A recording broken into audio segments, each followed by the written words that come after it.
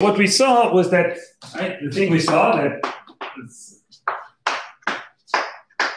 kind of the first non-obvious thing is that the argument sums.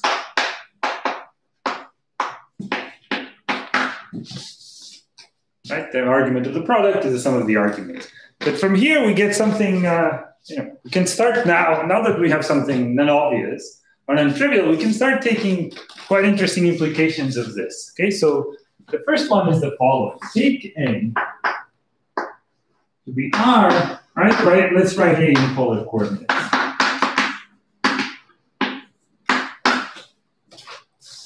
Okay, now what is A to the N? Right, if we take A to some power, like an integer power, right, what do we get? Right, we get R to the N. Let's say N for now is just positive. Let's say positive integer. And we know that the angle will sum, so right, so the angle will just be N.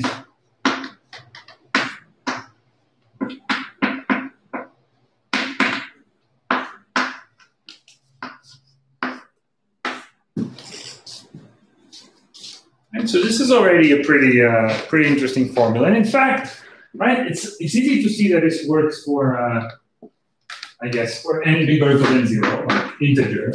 Let's say. And, right, when we write n, we always mean an integer. It's not maybe yet obvious that this also works also for negative numbers, but it's not also so hard, right? Because just trying a to the minus 1, right, we know that the modulus will just be the inverse of the modulus. And it's not so hard to see that this will just be cosine of minus the angle plus I sine of minus the angle. Right? Why? Why? Because this, right, just by simple rules of trigonometry, is just cosine of phi minus I sine of phi.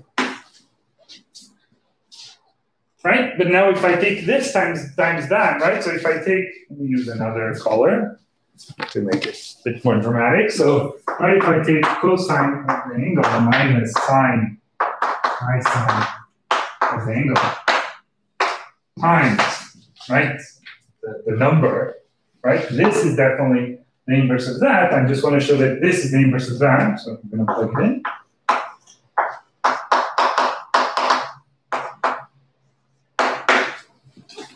Right, but this is just a number times its conjugate.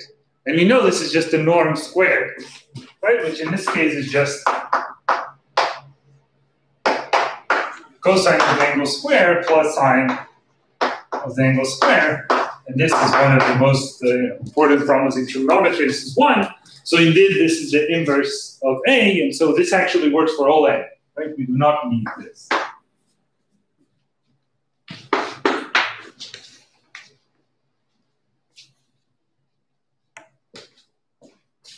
Okay, so fine, we know how to take powers.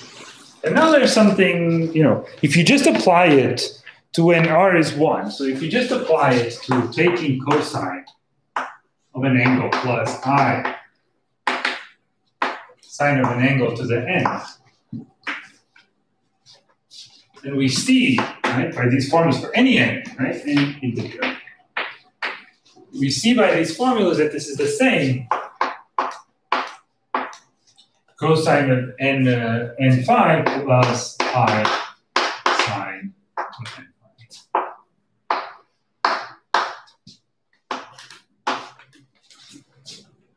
Right? This becomes a very non-trivial statement. And in fact, it has a name. It's known as the Morris formula.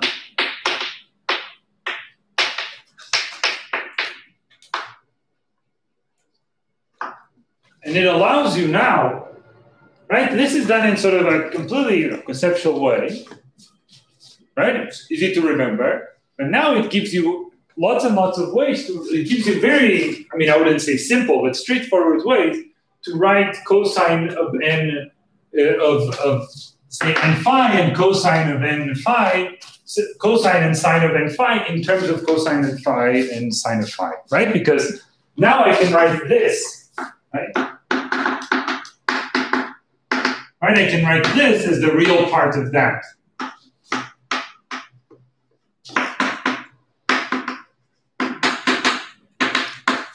right? So this means that if I have something like cosine of 3 phi, all I have to do is take cosine of phi plus I sine of phi, expand the cube, and collect the terms that don't have an I, right? Collect the real part, and this gives me a formula for cosine of 3 phi, right? So next time you have to use, next time you have to write something like cosine, right? If you have to write something like cosine of 2 phi, and you don't know what this is in terms of cosine of phi and sine of phi, just use this formula, right? And you'll retrieve exactly, the formulas that you know from trigonometry.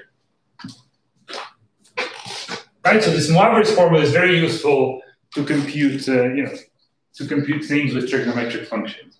And it comes now from a way that's very easy to remember.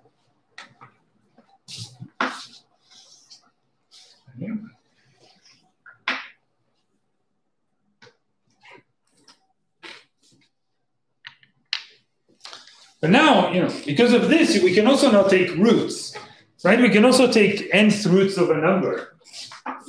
Right? And now you'll remember that in the first class I said, okay, so do we now need to define the square root of I?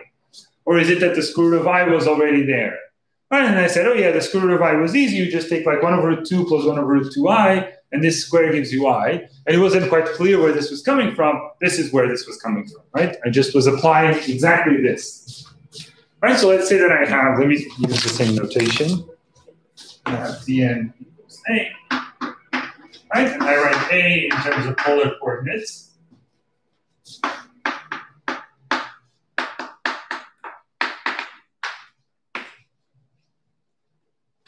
Right, and of course I have a solution. Right, a simple solution of this is just I take the nth root of R, right, which is a non-negative number, times cosine of, now I take the angle over n plus I sine the angle over n. Right, and now this allows me to write, roots, right? Square roots, nth roots, any root.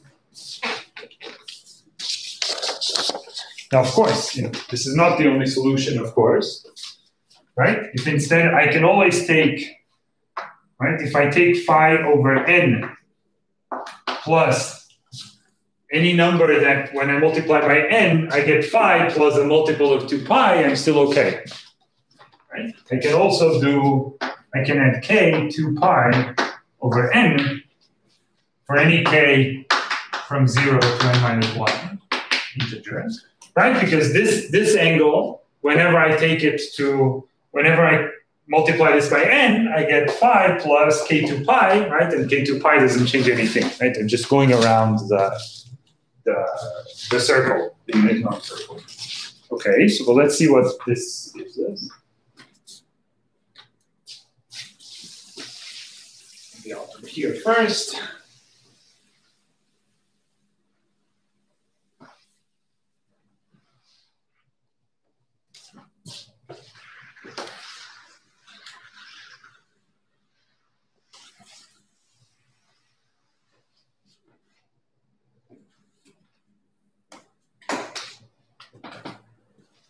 Okay, so we get that, right, Z, right,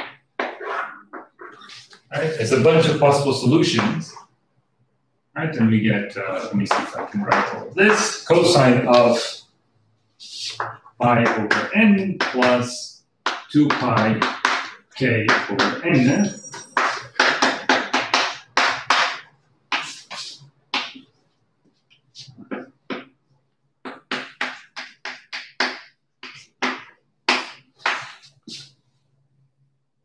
Where for k,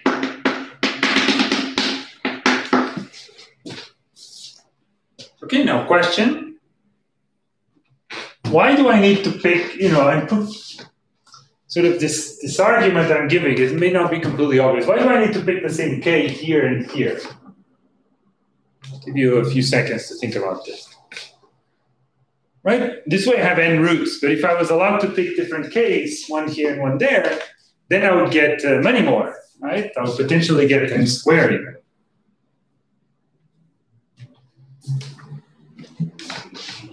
I don't know, I can't actually see the chat. Did anyone say anything? Yeah, I'll think about it for 5-10 seconds, and then I'll.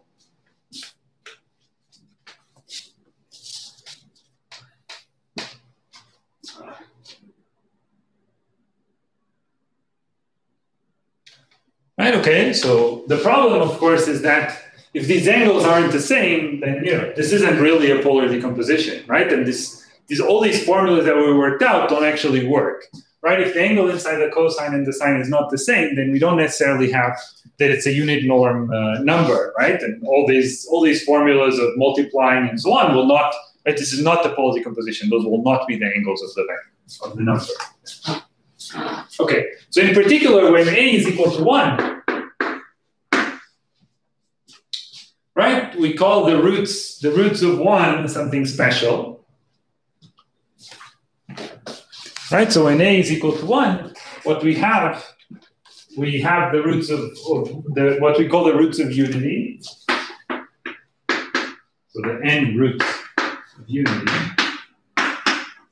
And basically, right, this term disappears and this term disappears. You just get cosine of 2 pi k over n plus I sine. Okay, let me write it. So C, we get cosine of 2 pi k over n.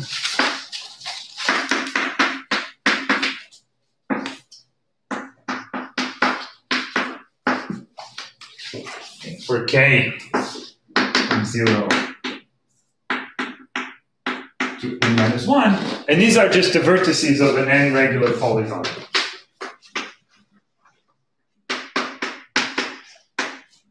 Maybe I'll draw a picture.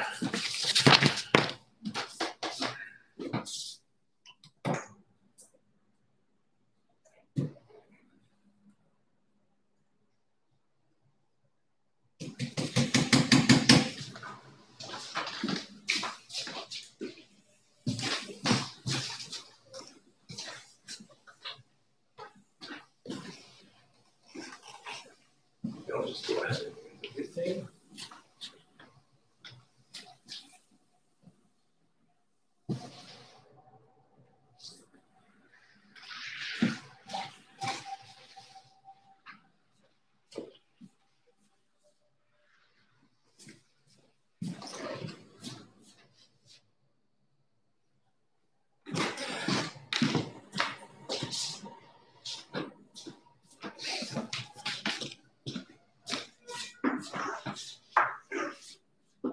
Okay, so we have 1.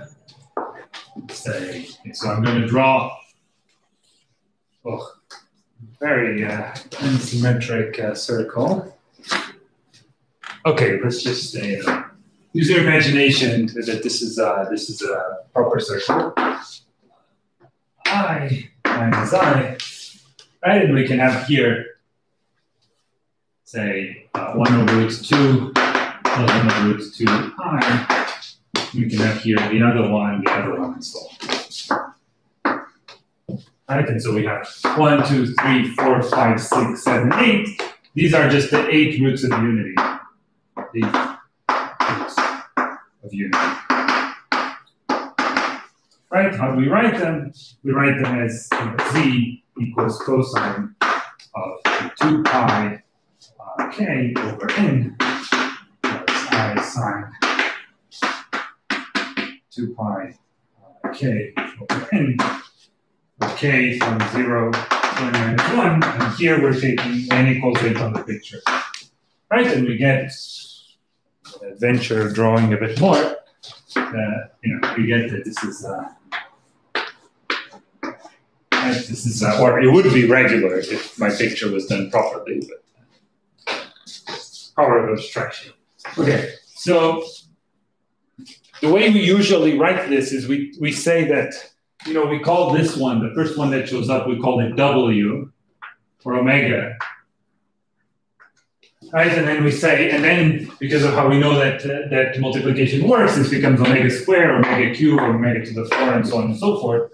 And omega to the 8 will be 1. It is an 8th root of unity. Right, and so oftentimes what we write is we write omega equals cosine of just 2 pi over n was I sine 2 pi n. And then the roots of unity are simply omega, or say 1, omega, omega 2, omega square, omega cube, all the way to omega to the n minus 1. Right, so it's just nth root of unity.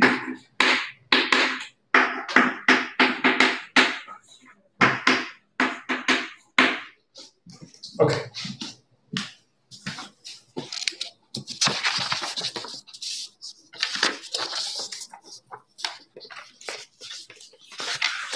Okay, so we have just a little more.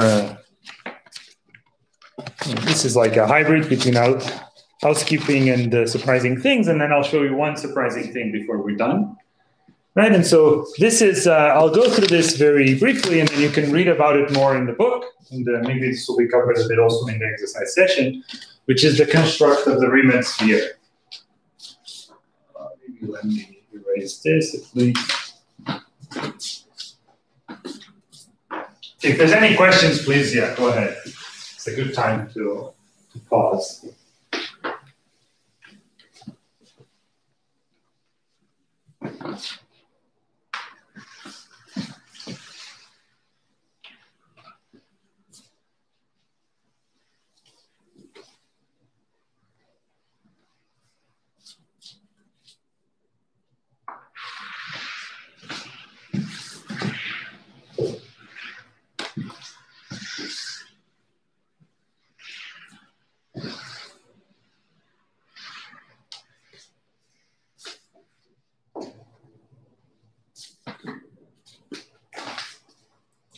Okay, so this is an important construction in complex analysis, the Riemann sphere.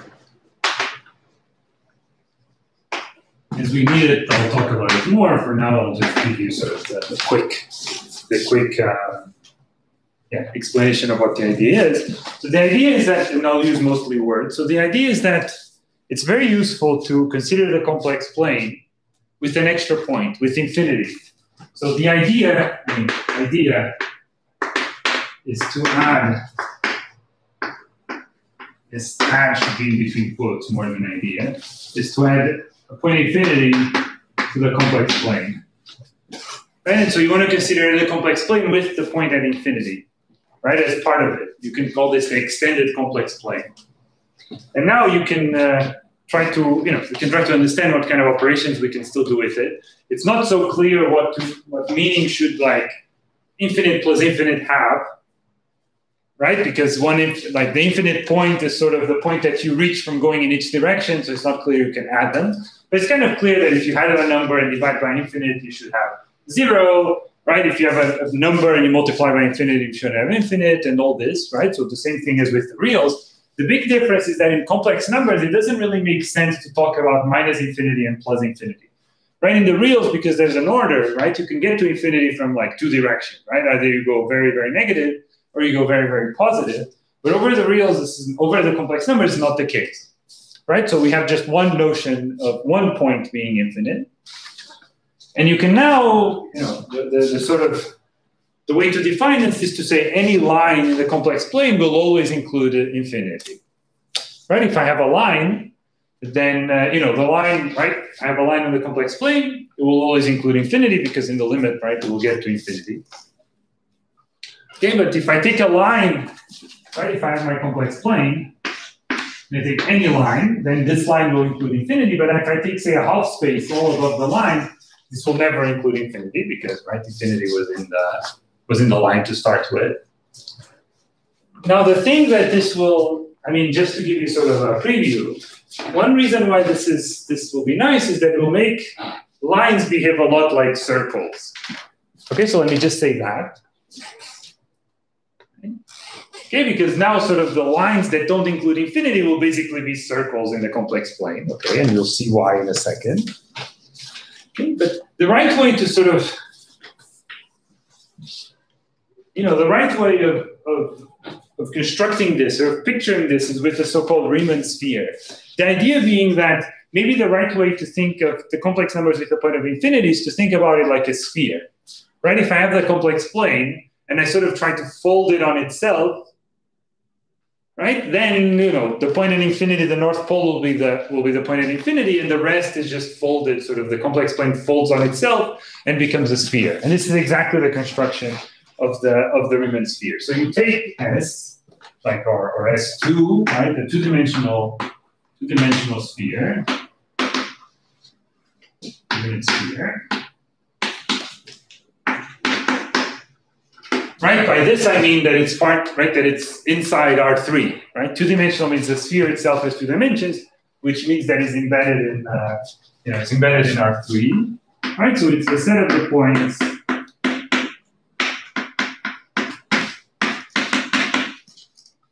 whose norm is 1, right? So it's just the set, S is the set of points that satisfies this. Okay, so it's the set of x1, x2, x3 such that, okay. And now we make a function or an association between S and the complex plane. We say that a point, so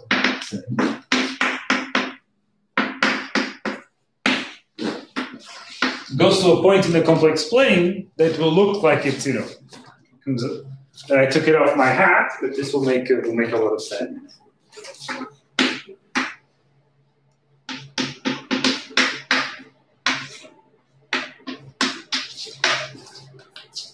Okay, so given a point in the sphere, x1, x2, x3, we associate with it this complex number.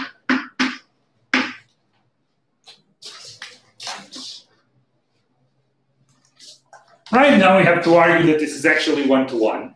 I won't do the calculations here, I'll just sort of convince you. Right, so one needs to argue that this is actually one-to-one. I mean, almost one-to-one, right? There is a problem, which is when x3 is 1, the point 001 is going, to infinity exactly, but we'll get there. Right, but that this is one-to-one.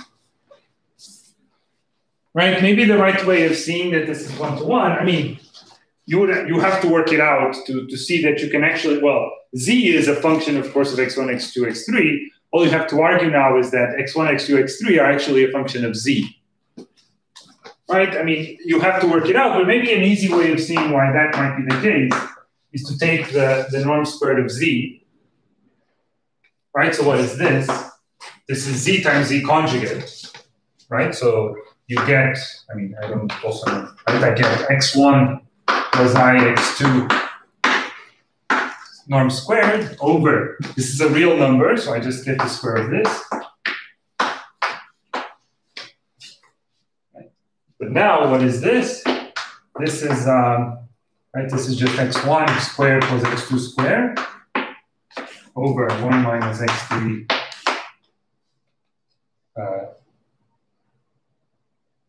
squared. I think I'm missing a square somewhere. Yeah, go ahead. What does one mean what does one mean by bijection? Bijection. Yeah, bijection.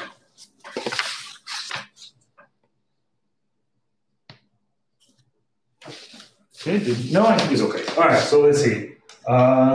Okay, so far so good. Now this is 1 minus x3 squared.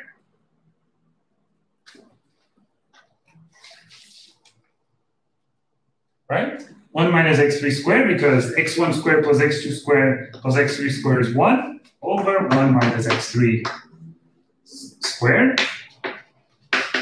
And now, this is the typo I had. Right? Now 1 minus x3 squared. Okay, let me change this another way.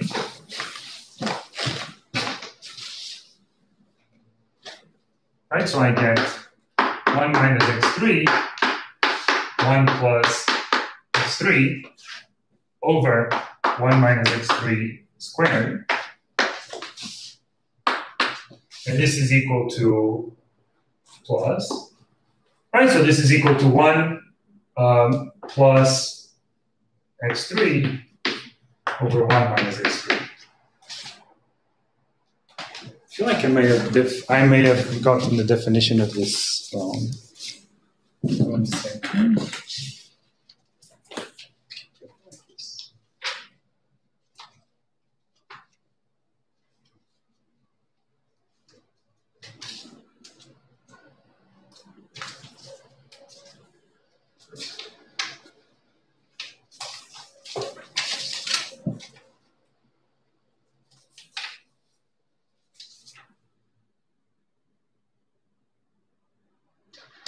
I know, it's okay. Yeah, it's okay.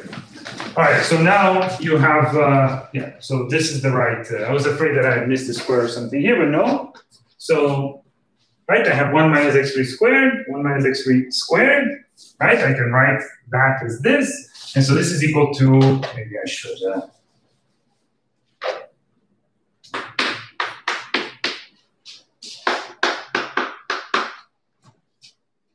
2, 1, x3 over 1 minus x3.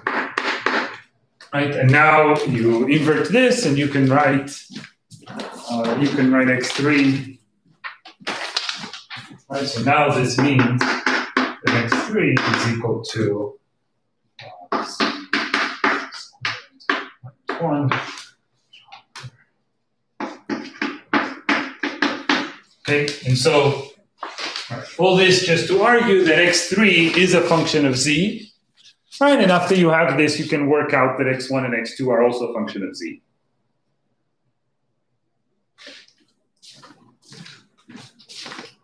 Okay, and it's already showing also here the potential issue that if x3 is 1, then things can go, there can be a problem. And in fact, what we do here is you take the point 0, 0, 1,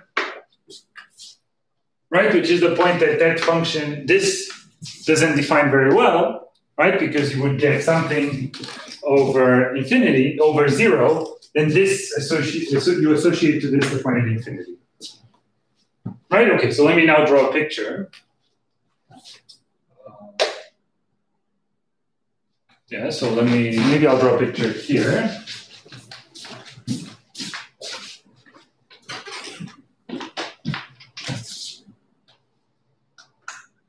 There is a question about your notion. One asks if 1 to 1 is not injective and 1 to 2 is surjective. So how you by here, I was really meaning bijective. Maybe I should just write bijective. Yeah, 1 to 1, I'm meaning just bijective, right? But I should be more precise. I should just write bijective.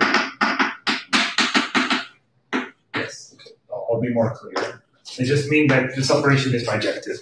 Right? For each point here, we get a complex number. That's clear, except for the point 0, 0, 1, which I'm defining the answer to be infinity. Right? Because I'm trying to represent the complex plane with an added point at infinity. Now, what I have to argue is that, right, no 2 points go to the same place. That's not obvious at all. Right? I mean, there's some equation, right, with 3 variables going to just one thing in a complex plane. It's not obvious at all that 2 points x1, x2, x3, different ones, cannot possibly go to the same complex number. And I'm not actually proving that. You should look at it in the book, because I mean, it's just a lot more calculations, very prone to typos. But what I argued here is that at least x3 is completely determined by this complex number. Right, and then once you have 1, it's not so hard to see that the other 2 are also completely determined by the complex number. You just work it out.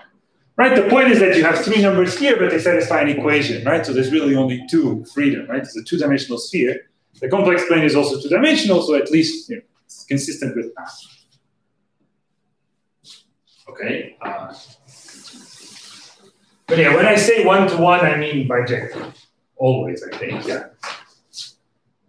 Maybe I'll try to draw the picture here.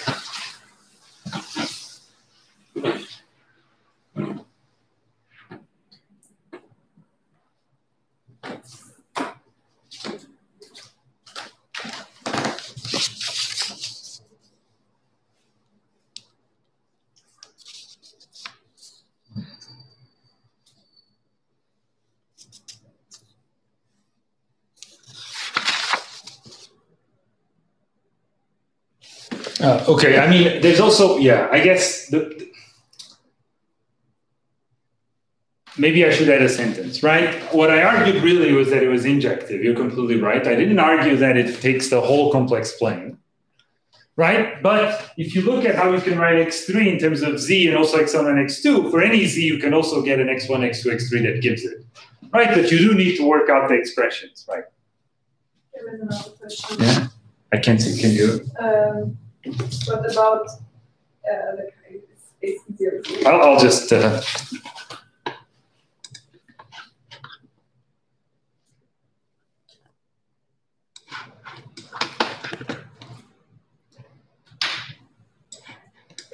Oh, I don't have. I think it's answered, right? Someone answered, I think. Yes. Right. So someone asked, what about if you get, x1, x2, x3, but for them to, and x3 is 1, but x1, x2 is something else, then of course, in order to satisfy this, the other two need to be 0. Okay, so let me draw a picture. I wanted to show you something interesting. So the right picture to have in mind, for the Riemann sphere, and you'll see this in exercise class, not today, maybe next week. So think of this as S. Let me try and draw a nice picture.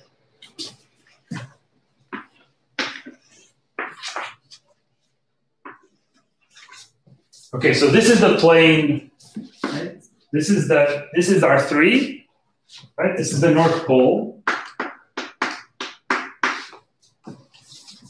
Okay, and now I'm identifying this with the complex plane. Right? So this is the 0 from the complex plane, but also the 0 of R3, right? So I'm identifying this R2 with the complex plane, right? I'm identifying x1, x2 to 0 with the complex plane. So now, if I have a point Z, right, where you get, real part of, right? If I have a point of Z, it turns out that its image in the Riemann sphere will be the intersection. Okay, so try to, maybe not so easy to see this picture. Let's see, I'm going to draw another one. So take a point in the sphere, let's say. Right, and now take the line. So this is the point in the Riemann sphere, right? It has some x1, x2, x3. And now take the line from the North Pole that goes through that point and then intersects what I'm identifying as the complex plane. Right, some other Z. Right, this is the stereographic projection. This is the mapping. Right, and said this way, it's a lot more natural.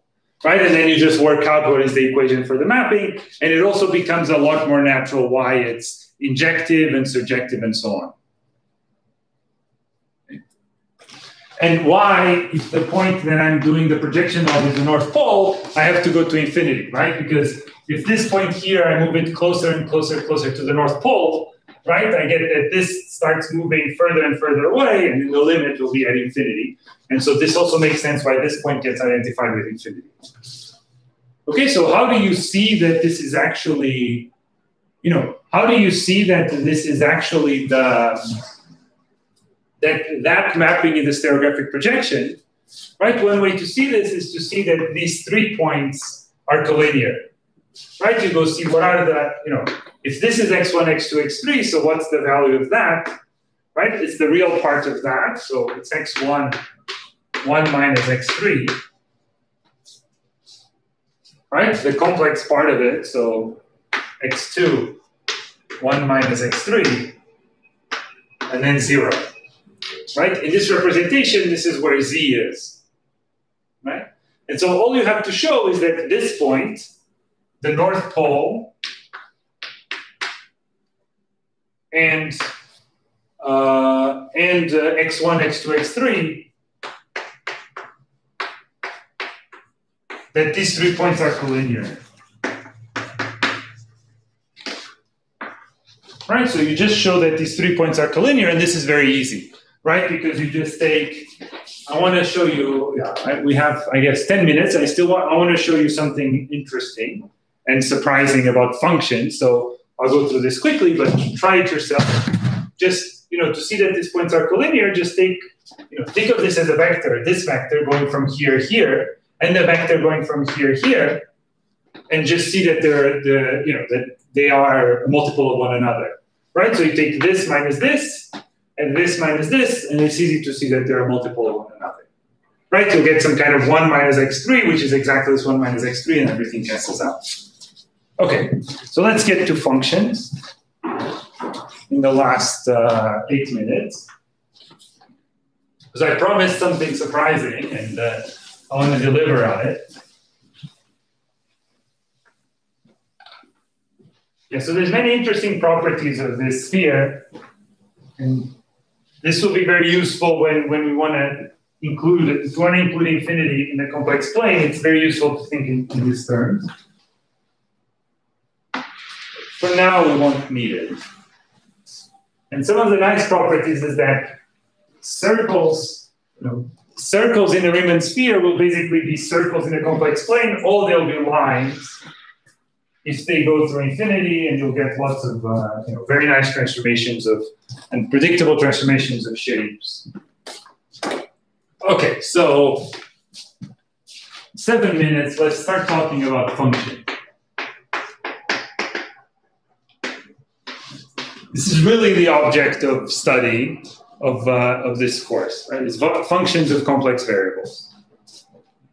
So we really want to study objects, functions, from the complex plane to the complex plane, right? This is what the course is about, right? So far, we've sort of just been creating a language to describe the things in, but this is really what we care about. Right, of course, we can define many types of functions, right? You can define, now that we have the complex plane, we can define functions from reals to reals, which you already worked with a lot from analysis, from reals to complex numbers, right, which will be very nice to describe curves in the complex plane, right? A function that is parameterized by a real and goes around in the complex plane. But we can also now talk about functions from the complex plane to the reals, like the absolute value, right? Or functions from the complex plane to the complex plane. Right? We can, of course, take limits just in the same way. Right?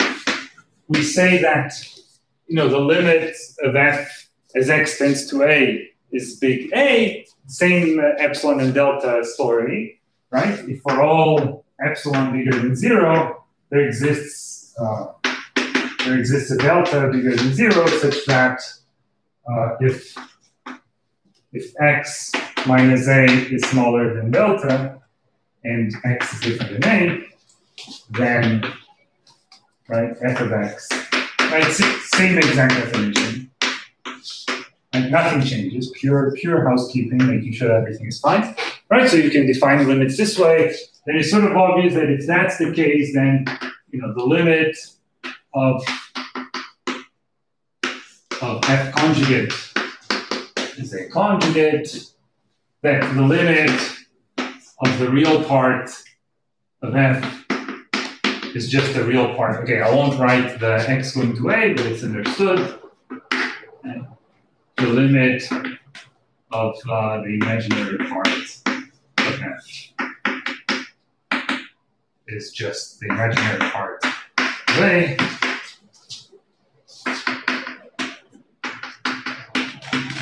Right? It's kind of also clear that if these limits exist, then both these limits exist and the limit of f also exists. Right? But of course, if one of them exists and the other doesn't, then they won't.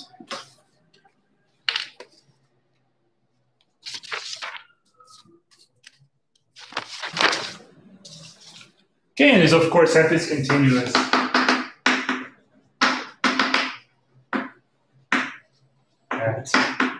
At a, if this limit is actually f of a.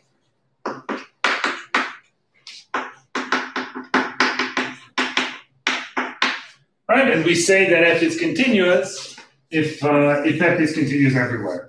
Right, same exact thing as in analysis. Right, and if f is continuous and the function g is continuous, then the sum is continuous, the difference is continuous, the quotient is continuous as long as the thing that you're dividing by isn't 0, the product is continuous, all the things that you had from analysis, the proofs are exactly the same.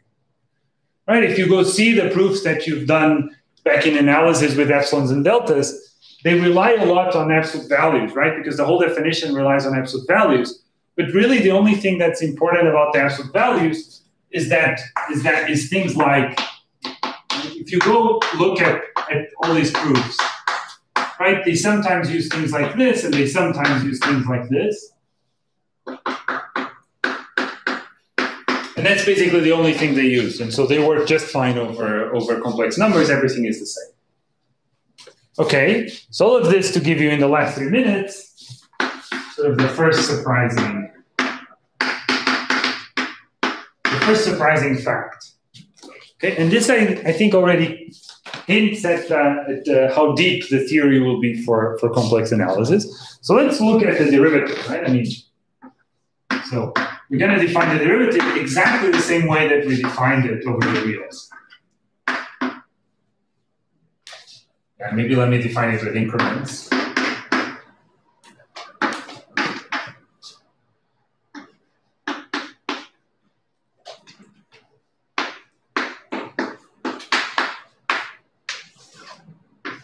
Okay, this is the same definition as derivative from real analysis. Now, what's really key, the key difference here, and this is one of the most important, I think this is one of the most, I'll repeat all of this next lecture, but this is one of the most important points, is that when we define derivative, for this limit to exist, over the reals, when we had something like this, the increment's going to 0, it could have come from the left or it could have come from the right. Right? So the only thing we had to make sure is that sort of the derivative from the left and the derivative of the right were the same, right? They couldn't be a kink. But now h can come from anywhere in the complex plane. Right? And this will be critical. Okay? So h has a lot of freedom because it can approach 0. Right? H can be approaching 0 from here, from here, from here, here, from anywhere. Right? And this will be, and the limit existing means that the limit needs to be exactly the same. Right? And this will have many, many, many consequences. In particular, here's a consequence now that, I mean, just to highlight how different the theory of functions will be in a complex plane, this is where things really get interesting.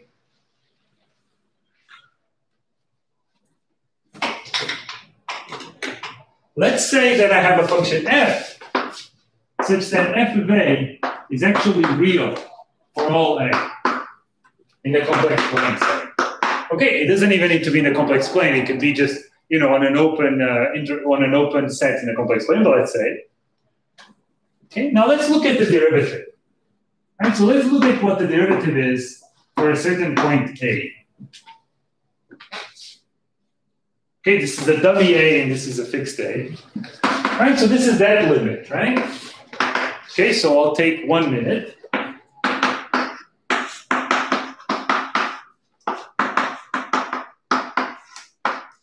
But now, this limit needs to be the same if I approach it in the real axis or in the y-axis. So I can take h to be, say, t, where t is real. I'll use t for reals a lot.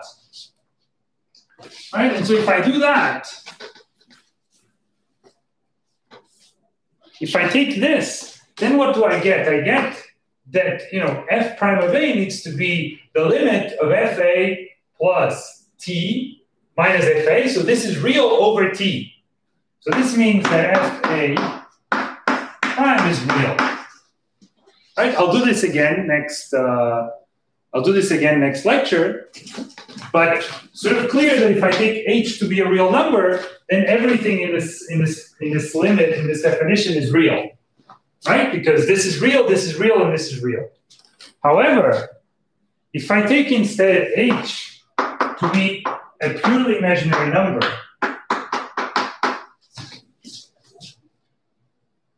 right? Then,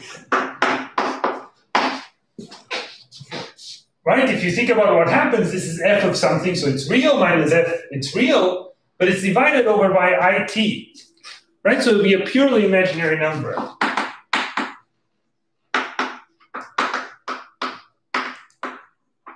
It'll be a multiple of I. So you have a number that is both real and purely imaginary. It needs to be 0. Okay, I'll do this again at the beginning of next lecture. But this is already, I think, a striking fact. if a function takes values only in the real numbers, then it actually, its derivative needs to be 0 if it's to be differentiable. So in particular, the modulus isn't a differentiable function. Even the modulus square, which you would expect to be a nice function. And so for a function to be differentiable with the complex numbers is sort of a very special property. And this is what gives rise to such a nice and powerful theory. Okay? Sorry for taking a couple of minutes more. I'll stick around a bit if there's any questions. Okay, let me see if I can draw a nicer picture. A few of you asked to talk a bit more about the Riemann sphere. Yeah, so I didn't describe it in much detail. The point is just so that you know what it is when you next encounter it. And if we encounter it again, I'll go over it more carefully. But the idea is to take, maybe instead of giving you the formula, I should have started by drawing the picture. Yeah, maybe in hindsight, I should have drawn the picture before I write the formula. So take.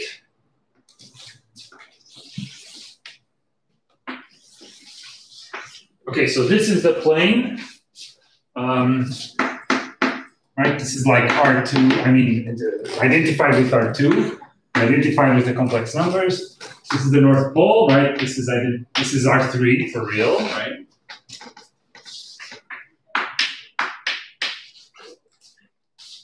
Okay, now what I'm saying is, for any point here in the sphere, let's call it x1, x2, x3, I'm going to identify a point on the complex plane. Okay, maybe I should not have this, right? Which is done by taking a line from the North Pole through the point in the sphere and onto the complex plane. Okay? So now it's much clearer that this operation is both injective and surjective, right? 2 points, well, okay, think about it, right? I can get to any point in the complex plane because wherever is the point on the complex plane, if I draw, right, the only thing that's tangent to the North Pole is the line that's parallel to this axis, to this plane. So whatever point I have, I'll eventually intersect the sphere. Right? So it definitely gets to everywhere on the complex plane, and no 2 points get to the same place because it's very easy to invert this operation. You just, given a point here, you just draw a line to the North Pole and you pick the pointer to intersect.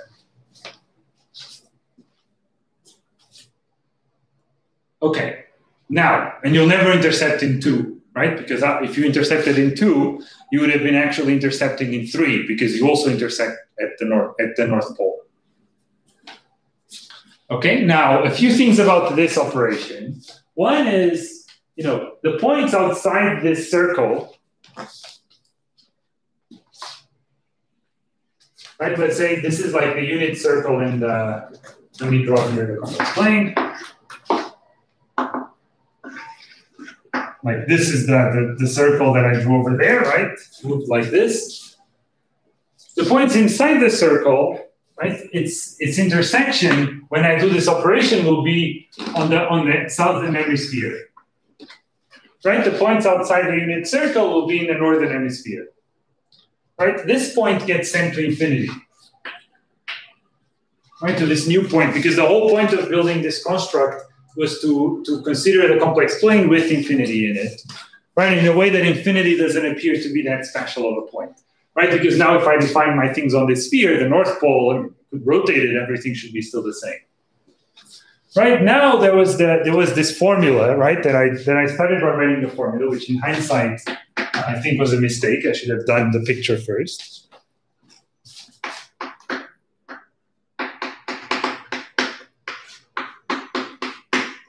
Right? If you work out what is this is called a stereographic projection, right? It's not a projection in the sense of linear algebra projection. Then this is what you get, right? And this is not so hard. Maybe working it out is not that simple, but it's also not that hard. But verifying it is definitely easy, right? Because what are these points? In my identification, this point is just the point x1 over 1 minus x3, x2, 1 minus x3, and 0. Right? And now I just have to show that these 3 points are collinear. But that's easy, right? Because just write this minus that. So x1, say x2, x3, minus that 0, 0, 1. And this point, x1, 1 minus x3, x2, 1 minus x3, 0, minus also 0, 0, 1. Right, and then these points are the same. Up to, right, if you take this point, let me use another pen. Right? Saying that they are collinear is the same thing as saying these two vectors are multiple of one another. So if you take this and multiply by 1 minus x3, you get exactly the point above. Right? Yeah. Okay, and so this is the verification that it works. Yeah, in hindsight, I should have started with the picture and then work out the expression. But for now, we won't actually use this. But the nice thing is that, I mean, this is not completely obvious, but the nice thing is that now, like if I take a line on the plane, this will be a circle on the sphere. And if I take a circle on the sphere, sometimes it's a line, sometimes it's a circle, but there's lots of very, very nice geometric properties that are satisfied. And so this is, this is called the Riemann sphere. I mean, as a side note, I guess Cauchy and Riemann were sort of the founders of complex analysis in one way or another.